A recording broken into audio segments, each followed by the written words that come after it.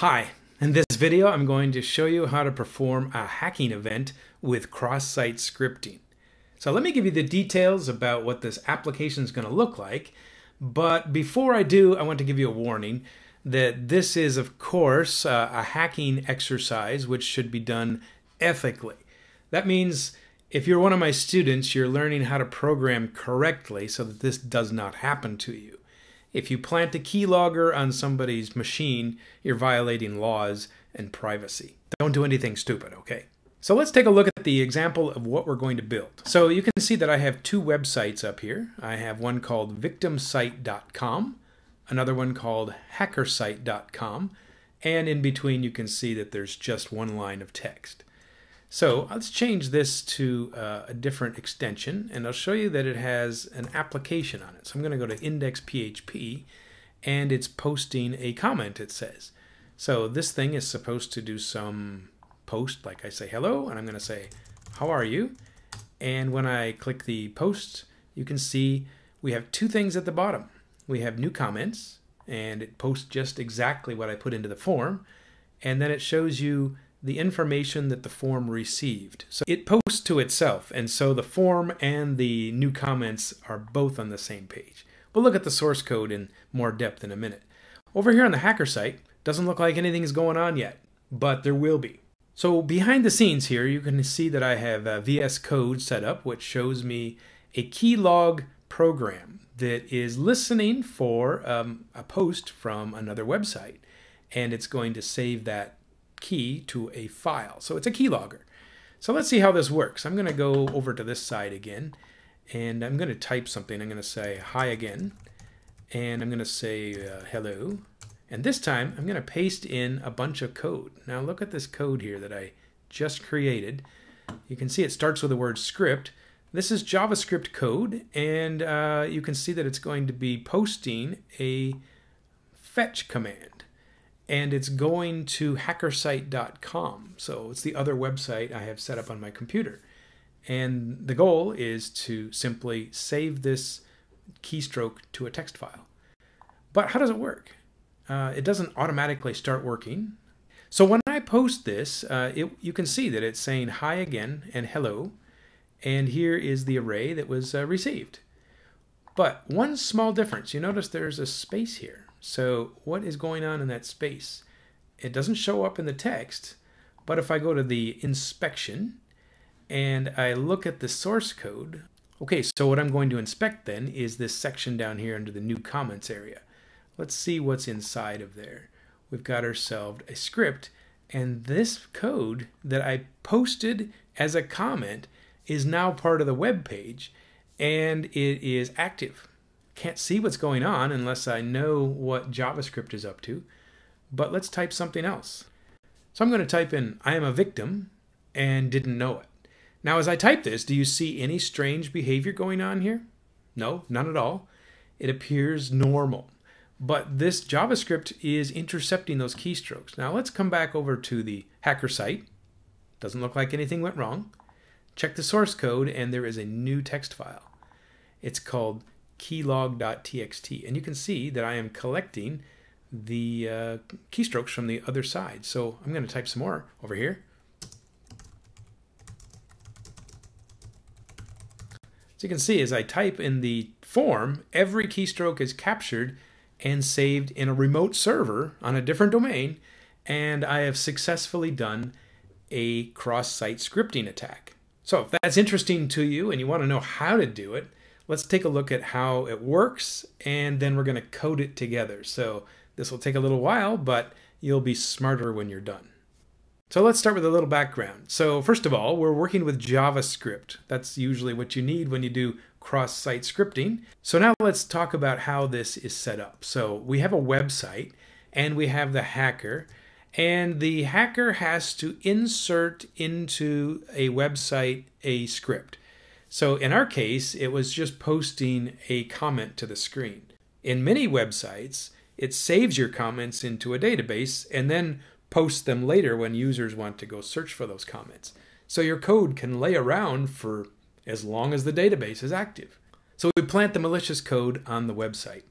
Now along comes our victim, and she says, get me a page of comments. So this person could be in another country, doesn't have to be even on the same computer or the same network, but they are both accessing the same website. And so the website responds and it says, sure, I'll show you all the comments that I have in my database. It says, number one, it says nice pick, and two, I like your idea. And then of course, attached to that is the JavaScript. So now our victim is showing on the screen 2 comments, and then in the background, JavaScript is running. So she starts to type. And as she does, the keystrokes are not only sent to the website that she's looking at, but redirected and captured in a text file over on the hacker's computer. So that's the diagram of how this attack works. Now let's do a recipe of everything you're going to learn of how to build this. So first of all, I'm going to show you how to set up 2 web servers on your computer. So you can see I had hackersite.com and victim site. I'll show you how to configure that using a local website. Part 2, I'm going to show you how to set up a really simple app that will take a form input and post it to itself. Number 3, we'll create the listener app on the hacker website, which will listen for anybody that is sending JavaScript commands. And then we're going to contaminate the victim's blog, and we're going to post in those comments with JavaScript, and then finally watch the keystrokes roll in as the victim is hacked. All right, let's go back to the first step here. So first of all, how did I create these web domains, victim site and hacker site? So I don't have access to a web server where I'm paying money. I'm just doing this locally. So the program I'm using to run my website is MAMP, which is for Macintosh, Apache, MySQL, and PHP. You might have WAMP or LAMP on your computer. These are packages that allow you to do web development without buying a server.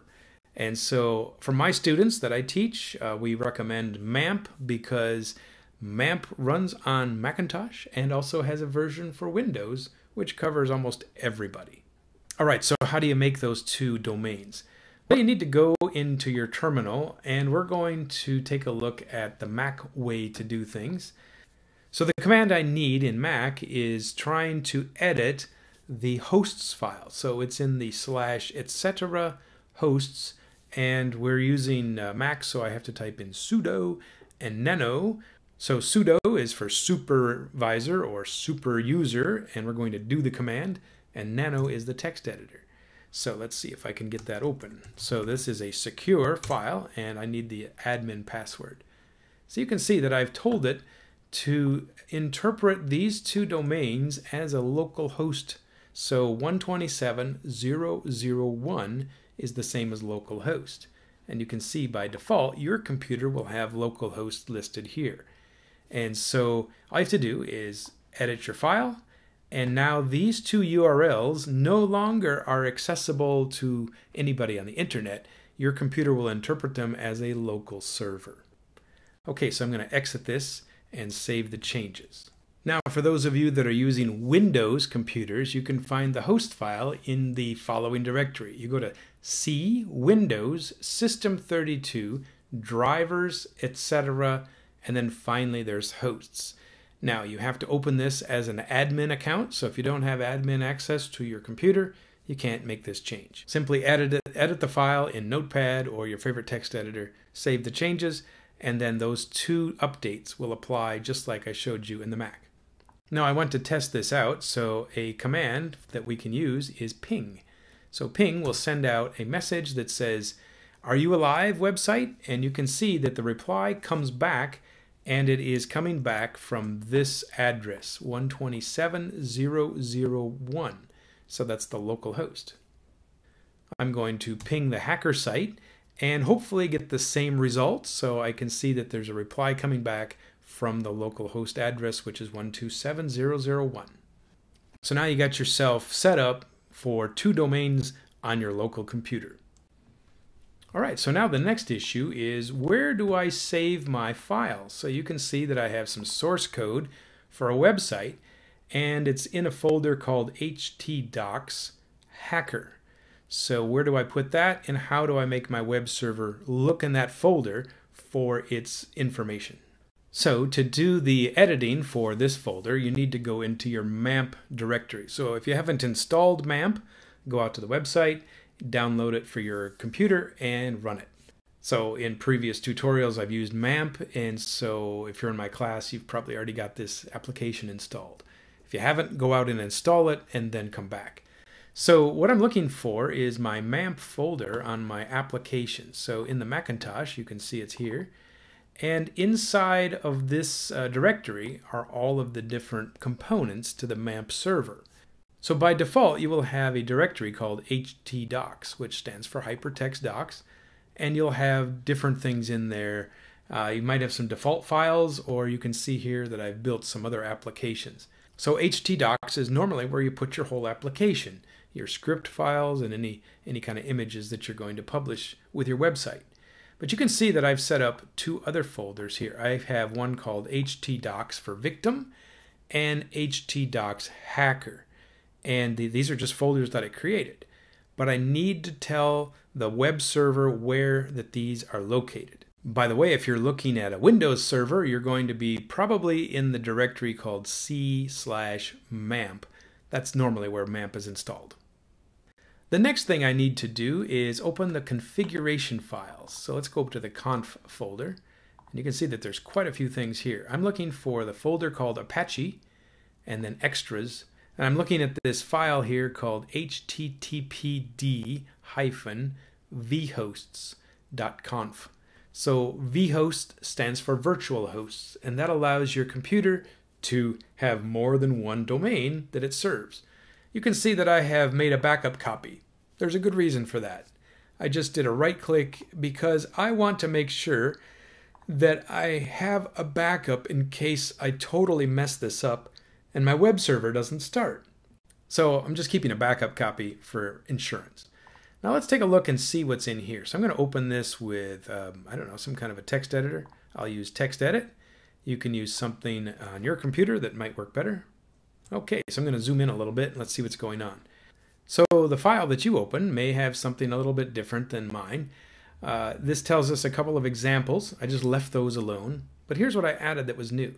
So I said, I want to set up a server that will find the documents inside htdocs victim. And you can see that that's the pathway. So this is Macintosh looking. Your C drive /MAMP will be on the Windows version of this, but you can see that it's the folder that I just had created. And it says here the server name is the domain name victimsite.com. And so if I type in victimsite.com in my web browser, the server will interpret that as go look in this folder here and serve the index file or whatever extension they put on it. And then the second one here is another one for hacker site. And so a different folder and a different URL, the domain name will resolve to localhost. Okay, so when you got that set up, you can save the changes. Now let's go see what I actually published. So let's go look in the victim folder. So you can see that this web server is running a page called victim, site CSS, and index. Let's go ahead and open this with VS Code and see what it looks like. So I'm editing the files in VS Code. You can see index, site, and victim. So victim HTML is simply a message that says you're looking at the victim site. So let's test that out. So let's go to the victim site, and I'm going to put in here /victim HTML, and sure enough, it displays the message hello from the victim site. So let's take a look at the hacker site. You can see that we have hacker HTML here, and it says this is the hacker site. So if we looked at the source code, you wouldn't be surprised to see what it is. So here is the source code for this website. It's hacker HTML, and it says this is the hacker site. We have this keylog we're going to make in a minute, and then finally this keylog text. All right, so let's do a stop and check to make sure that you're on the right page here. First of all, did you get your IP address for 127.0.0.1 resolved for these two different host names? Did you edit the file in your MAMP server so that it will actually redirect traffic to a certain folder? Did you create a file that you can view on a website? And if you have, you should be able to see these two messages. So if you've gotten this far, you may have learned a lot already, even before you started to do the hacking. All right, so let's get to the code now. So let's bring up the victims website and see what I created. So the victim PHP website looks like this. We have a message and a form. So take a look there and you can just copy what you see. So the action says we are going to call ourself. So it'll post to itself. You can see that the method is post. And we have an input called comment title and another one called comment text. And then we have a submit button. So this part of the code is to display the form. Now, if there is a submit to this form, we're going to have the second section come into play that says post title. If post title has been sent to this page, then we know we're going to display messages. If not, we'll stop, we'll die, and we will post nothing. Then, when we get to the last section, we are going to have an area called post area, and we are going to do a print R. So print R is a formatted way to show a variable like an array and all of its components. So that's a nice PHP troubleshooting command if you haven't seen that before. And so in this section, we're going to take whatever was posted to us, the title will be displayed, and the text. So you notice there's no sanitation going on. There's no cleaning up of what the text is. There's no checking for any kind of danger. We just accept the post from the user as a baby would take candy from a stranger. And so that's where we're going to get into trouble, is when we repost the comments, they are not filtered for any JavaScript. Okay, so that's the victim site, and I put some CSS in here. If you'd like to dress it up, you can see I've got using some colors and a few different sizes. So you can do it without CSS, but you can copy the stuff here if it would make your site look better. Okay, so let's check that out. Let's go test it. So instead of going to victim HTML, I'm going to type in index PHP, and you should be able to comment something. Let's put in ASDF and post, and sure enough, we get the post message with print R, and then below we get the text for the title and the body. So it's working as a standalone website, and now we're going to move on to the hacker website. So let's bring up the hacker page and its source of content. So the first file that you made was hacker.html. Now the keylog page. Let's take a look at that one. So keylog PHP is the listener application. This one doesn't actually display anything on the website. Instead, it saves items to the text file. So the first line is interesting. It says header, and it says access control allow origin and the word star. So what is that? That means that this script will accept a posted message from any domain on the internet. Normally that's a horrible idea because you're worried about people cross-posting and you don't want that to happen. Well, in this case, we're trying to make it happen because we are the hacker. And so this script will listen to any domain name. Then it says, let's check to see if what was sent to us was a post with a key called key. So that's an associative array. If it is existing, if it's there, then we're going to open up keylog text, and a plus means append plus. So we're going to keep adding to it. We're not going to overwrite it. And then we're going to do an fwrite and send this keystroke to the log file and close it. And so that's the whole program. It'll just listen for keystrokes from another website from anywhere on the internet. Okay, so I've got the log file. I'm just going to delete that because I don't want to see anything yet. So the log file is gone. Now let's go over here and paste in this fancy JavaScript. I'm going to type another test here. I'm going to say let's talk. And then let's paste in the code and look at what this is. So let's zoom in for a second here. So it's going to say we're going to call a key press function. So anytime that this web script is running, it will trigger an event when a key is pressed. So that means the next person that comes along is going to have their keystroke stolen. So the function is going to have an event variable.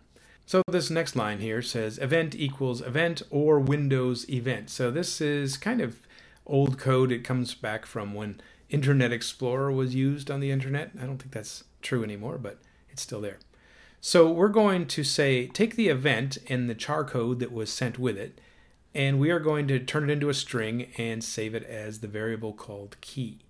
So now, if there is a keystroke, we're going to start at this curly bracket and go on. If there's no keystroke, then do nothing.